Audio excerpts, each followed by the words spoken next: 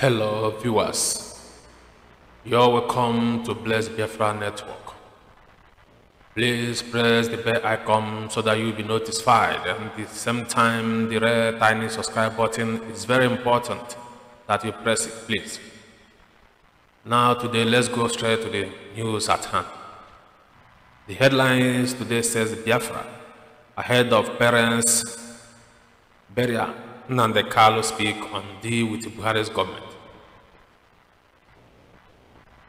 The leader of the indigenous people of Biafra, IPOB, Nnamdi Kanu, has denied striking a deal with the Nigerian government led by President Muhammadu Buhari. Nigeria News report that Kalu's statement is coming a few days to the burial ceremony of his parents, which he is expected to grace.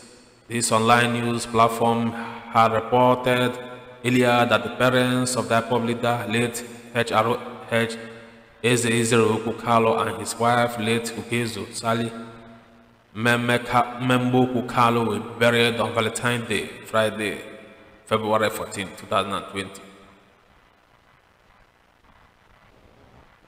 Nigeria News record that before Kalu disappeared from Nigeria sometime in September 2017, he was being prosecuted on charges bordering on treasonable felony instituted against him as a response to his agitation on the IPOB platform for the secession of an independent Republic of Biafra from Nigeria.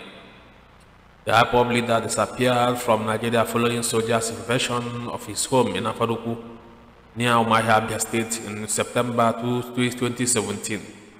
Kalu, a dual citizen of Nigeria and Britain, is believed to be currently residing in the United Kingdom following Kalu's disappearance and eventually resurgence in Israel. Late 2019, many accused the IPOB leader of taking bribe from the All Progressive Congress, APC, led by President Buhari, to ensure his release from prison. However, reacting to the claim in a recent broadcast on Radio Biafra, Kalu denied the allegation, saying he would never collect bribe from Buhari government, especially not now that his parents are dead. I never took money from the zone when I was in prison. Is it now that they kill my parents that I will do so? Kalu questioned. Thank you so much, guys, for listening to this news. Please put your comment in the comment section, whatever you think.